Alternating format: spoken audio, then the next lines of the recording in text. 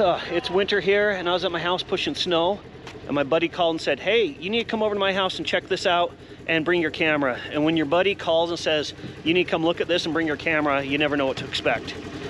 I was not expecting this. Brand new Polaris Expedition. These things are so cool. So we're gonna go for a ride and then show you what it's all about.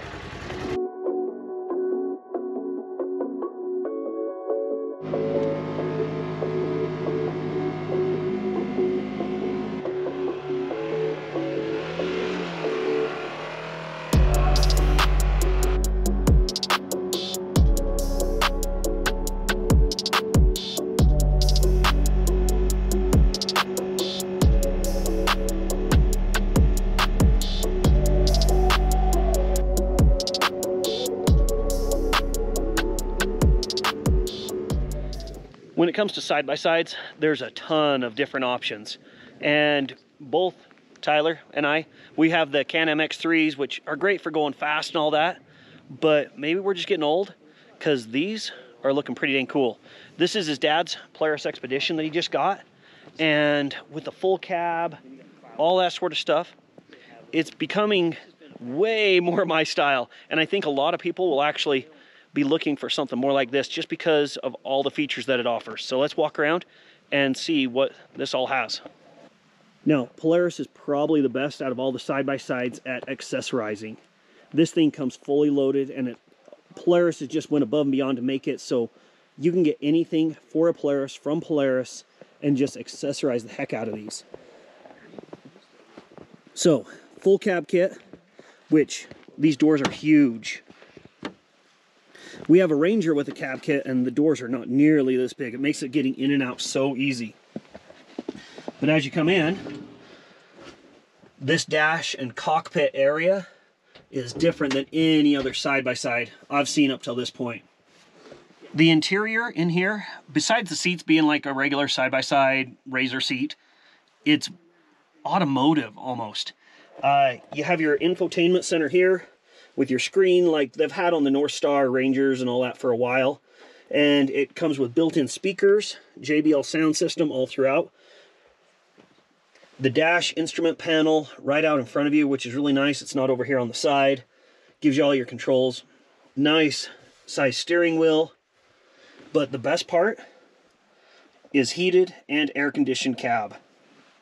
So when it's snowing out here like this, where we're at here in Utah, you just turn the heat on and you can drive this thing wherever you want. Now, we enjoy driving our Can-Am in the snow, and we put, you know, soft windows in, that sort of stuff, but it still gets pretty dang cold. And having a heater system in this, so dang nice. We were just cruising up here, talking, having a great time, and it's quiet.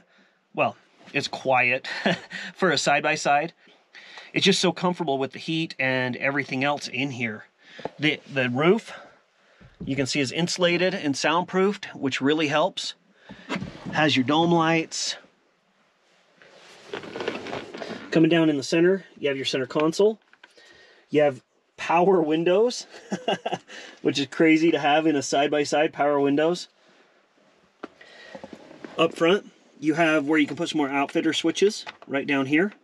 It comes standard with your winch. You can change your ride style. It has your light bar already here. It does Bluetooth to your phone, so you can run your phone system through here. It does have your map system as well, so turn this on. You can hear the heater blowing, so we'll turn that off. But right here you see the whole Polaris off-road. I mean, this is a nice screen. This is as nice of a screen as you get in a lot of vehicles. So, you have Zach Bryan playing. Let's loading gauges. So right here you can have all your gauges, your voltage, I mean all that information, which is awesome to have. Then you can also have your GPS tracking. So this ride command is by far the best system any side-by-side has. Being able to track where you're at, all that sort of stuff. A lot of the other side-by-sides have tried this, like my dad's R-Max, they tried to put a system like this and it just sucks. Don't buy it on the R-Max, it's a waste of money. The new Can-Am Maverick R has something that kind of Bluetooths your phone, but from what I've seen online, it's still not up to what the ride command on the Polaris has. It's just so dang nice. Has your rear view mirror. This windshield will pop up. It's not powered like what the Can-Ams have on like the Can-Am X3, but you can raise this up so you can get airflow, but you really don't need it because you have air conditioning as well.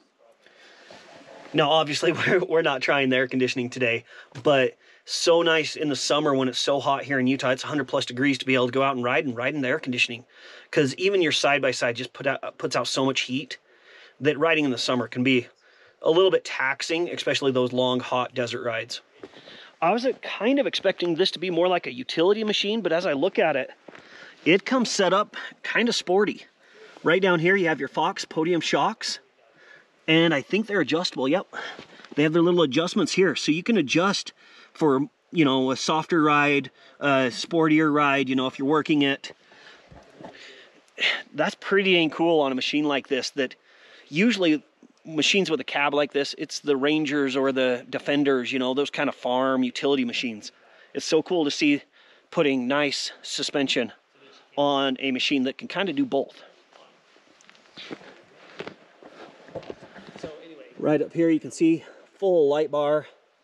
Also has the window wiper, and I think it has the sprayer. Yep, it looks like it has the sprayer, so you can clean your windshield too. That's one of the biggest problems on these side-by-sides is you get them dirty, you turn your window wiper on, it smears whatever, and you have to get out and pour a water bottle on it to try to clear the mud off. Nice that it has a little sprayer there. I've seen some that the cab comes clear back over and then down. I like that this one has the bed on it. He's already hauled out an elk in it, so he's putting it to work pretty quick, but it's nice to have that bed. That way you can tilt it out of the way, get to your engine compartment, all those sort of things. The full cab kit looks really cool, but I think this is actually more functional. All of these side-by-sides just keep on getting taller. I remember my dad's old Polaris RZR, the 800, the original. I mean, that thing was like down here. This is 4.5 feet up. And it does have this nice tailgate, so you can access your bed, full rear window, tie-down points. Things that they never thought of back in 08 with those original RZRs and Rangers and things like that. This thing is pretty dang sweet. Looking down here, of course you have the giant exhaust, but you do have a hitch here. It looks like it has a 2,000 pound trailer capacity. I don't know who's putting 2,000 pound trailer behind this, but I'm sure there's somebody that's doing it. They're probably putting 3,000 pounds on their farm or whatever, but it does have capabilities. You could, you know, at least put a recovery point, something like that. Of course, your Fox podium shocks back here. There is something, I don't know what this is, so now comment below if you know what the heck all this is. This is going to the belt and the clutches. I don't know why they have these 3 tube things here. I don't know what the heck this is, but you have access to your air filter right here. Super nice, super easy to get to. Of course, you have your bed latch. Having the tilt beds, I would never use it like as a gravel mover or whatever, or at least I say I never would, but it gives you so much access to the engine compartment. And so when you're doing something on this, you can actually get in there. Lock that back in place before I forget. Kara rode up in the back seat, so she has the experience. How was the back seat? It's good. Granted, I'm only 5'2", so there is ample amounts of room for me. Lots of room for just like your feet. I've been in others where you're just like knees together, rigid, and you have nowhere to even put your feet. So this one's really comfy in comparison to others that I've been in. Another thing I noticed is there's not a giant hump right here that you have to crawl over. You actually have space to slide in and out. Yeah, a lot of like the Yamaha and Kawasaki, the rear seat's up over the rear tire, so you have that weird hump thing. Yeah, which, like, if you show my legs, usually you're like this. Yeah, it's just really awkward to get into them. Super awkward, but this one's really nice and, you know, easily able to get in. Slick floor, it's brand new. But you can see, like, there's room for your feet. You can actually tuck a few things down below if you need to. Oh yeah, there's a ton of room under the seat. That's awesome. I'm not straight up and down. Oh, that has to be way more comfortable. It's really comfortable, yeah. And like I mentioned, you have your own seat that you can sit in. It's not the one piece, slide over one piece one, and they're quite comfy. They got a little bit of bounce to them. Yeah, because some are just so awful. I got room for my tea. Yeah, it comes with a chai tea holder. Yeah. And what are the buttons? Oh, it's the windows These are down your there. windows and then a charger. A 12-volt plug right down there. That's handy. Was it loud? It is a bit loud. I will mention that. I mean, I don't know if you were in 4-wheel, 2-wheel coming up, but it was a little bit loud, but nothing like our Can-Am. Yeah, we have to wear noise-canceling headphones in it. I could still hear you guys. I didn't know what the conversation was, but I could still hear you guys just kind of chit-chatting on your way up. But I mean, honestly, you're not in one of these to listen to music. You're not, you know what I mean? So you have to expect a little bit of sound, especially in the back seat. Yeah, I mean, you're closer to the engine, so right. It makes sense, but it wasn't as bad as the Can-Am. No, not at all. Okay. And does it have heater stuff back here? I didn't see any vents. So were you warm enough? Because it's cold out. It is cold, but I mean, it's all enclosed, so it was fine. It's Okay. It's just like sitting in any other back seat without without vents. It was fine. I was very comfortable. So like a 2010 Chevy till 2019. Yeah. No vents in the back. Yeah, no vents. Now, if it was summer, it would be another thing. Yeah, it'd be interesting to see if the air conditioner would blow it back that far. Right.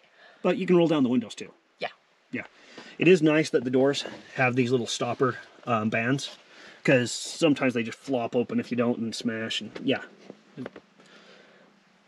I think they've thought this through. I think they have. Yeah, it's not an afterthought kit put on it. Right. Right. And I don't know if you mentioned the headroom in here.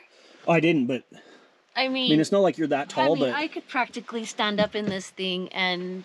Yeah, so if we'd been out sledding or whatever, you could change out of your snow clothes in this. For sure. And somebody tall sitting in the front. Ample amounts of headroom. You're not hitting your head on the side, on the roll bar, anything like that.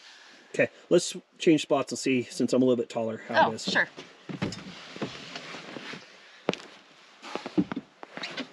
Hey, I didn't hit my head.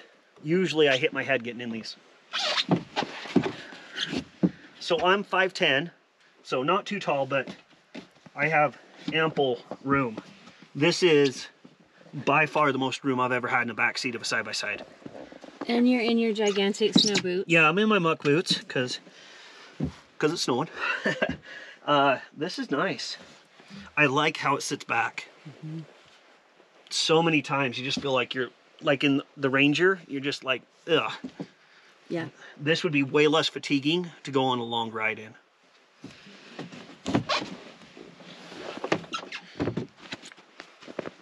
It's easy to get out of too. Wow, you were right, that is way better. And those doors shut so nice. They're a nice solid door. You don't have to like lift up on it a little bit and jiggle it around and all that sort of stuff, because nice. in the Can-Am we have to, and a lot of them, the doors just don't fit right. I like how they went to an automotive finish on this. Now, let's just get it out of the way. So many people are going to comment, and probably already have, why would you spend so much money on that? If you have it and you can afford it, spend it, whatever. Some people are going to say, get a Jeep or a Bronco, or you could do the same thing with a Bronco or a Jeep for cheaper, blah, blah, blah, blah, blah. They are different machines and they have different capabilities. We have a Bronco, it will not go where this goes. And there's some places this can't go where it goes. They're different.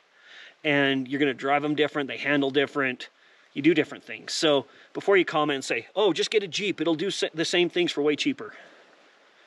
Buy what you want. We're just saying what this does. And if you want to drive both of them and then compare them, you'll get my point. What, hon? Plus they don't have those on them. Yeah. Yeah, and your Jeep is not going to ride as smooth as this thing does. Another thing Polaris has done on this is they finally went to a real size tire. So many brands just do a little dinky tire on this. These come standard with a 30-inch, and I bet you could fit 33s. It would be probably pretty close, but you could fit 32s easily on this. But a 30-inch tire does what most of us need to do. I mean, 32s or 33s look really good on them, but this is going to do everything you need it to do with a 30-inch. If it's hot and you want to, you know, get more ventilation, the windshield will pop up. We are not going to be driving like this today because it's cold to say the least. But everything about this is sealed up so much better than I've seen on so many other cab kits. That is nice. And it does have a few different settings, so it'll set down a little bit lower and then all the way up. Yeah, let's see. So.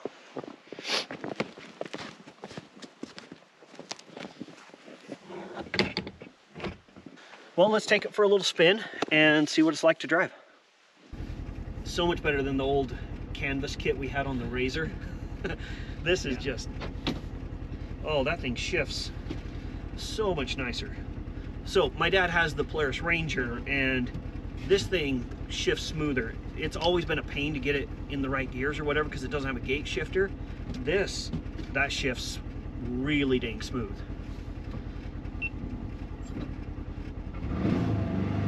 Oh, it's a little torquey.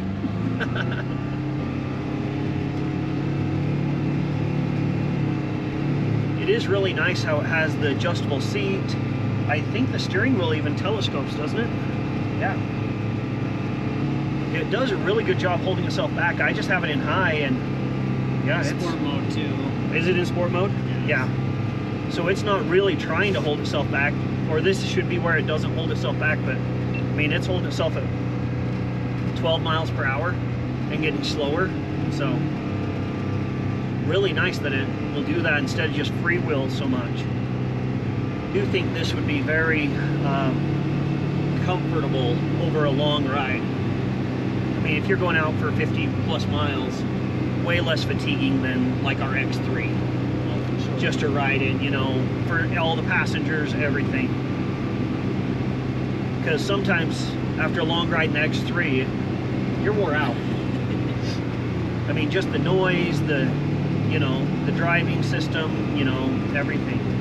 I mean, you drive them different than you drive this, but I could see doing a long trip in this without a problem. I mean, the headsets we wear are nice in those Can-Ams, but they get a little tiresome after a while. Wearing here. Oh yeah. So yeah, you don't need it. That is torquey, isn't it? It's almost like Kara's Bronco. All day long, my dad's like, oh my gosh, I'm like, I barely touched it. Whip you back. Yeah, it's torquey.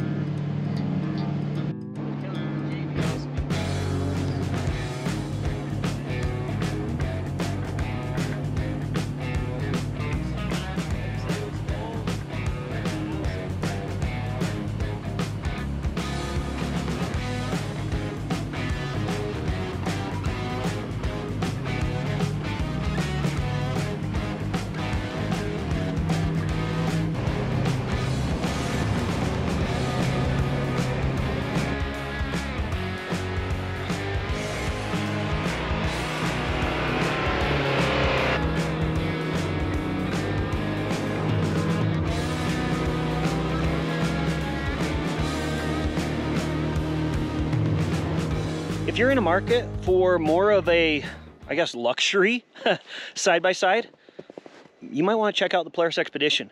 I think it's the only one on the market that fits this category. I know the General's pretty similar, and then they have the Ranger and Defenders and things like that, but I don't think anything really comes to this level. And with this level, you're getting a high price tag. It's like 57 grand. And I know some people are like, well, that's too much for a side-by-side, blah, blah, blah, blah, blah. Buy what you want. If you can afford it, buy it, whatever. That's what this costs, and it's pretty dang cool. And you know what? Things aren't getting any cheaper, so heck, 10 years from now, we'll probably think 57 was a steal for it. I hope not, but I bet that's probably what'll end up happening, just the way the world works. So what are your thoughts, Kara? I mean, I know you're not as into side-by-sides as I am, but... I mean, no, it's not an aggressive ride, but if you just want to get out, do a little hunting, just, you know, kind of stay on the trail more, it was a fabulous ride. I mean, I could ride in that forever. Yeah, and winter doesn't stop you. No. It's super comfortable. You have heat, you have air, you have Bluetooth from your phone if you really want it. We're getting fancy now, guys. But no, it was a fabulous ride just to get out, enjoy myself, see the beautiful country. Thanks you guys for catching us today on this video. Remember, if you like it, thumbs up and go ahead and click that subscribe button. We do appreciate your viewership and enjoy your weekend. So Kara, what do you think? Should we go place an order? Just one more thing. Just one more thing, right? She says just one more thing because she knows what the bank's answer will be.